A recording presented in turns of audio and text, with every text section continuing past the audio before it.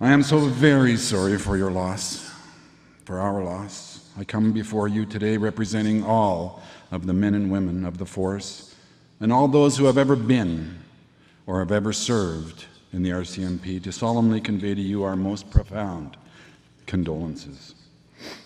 We are all privileged and so very proud to have served with Dave. We all share the intense grief, the confusion, and the bewilderment that accompanies his death.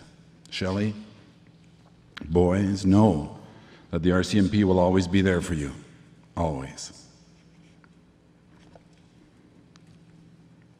You know, it's been said that we shouldn't pray to be sheltered from danger, but rather to be fearless when confronting it.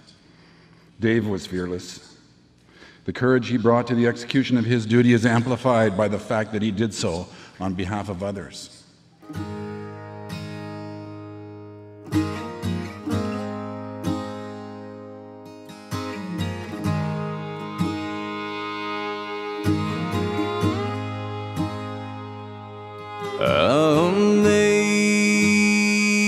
Amazing grace, how sweet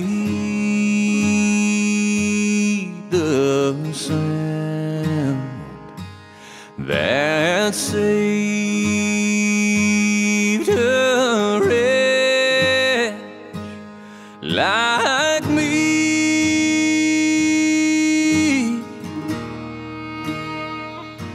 I once was lost, but now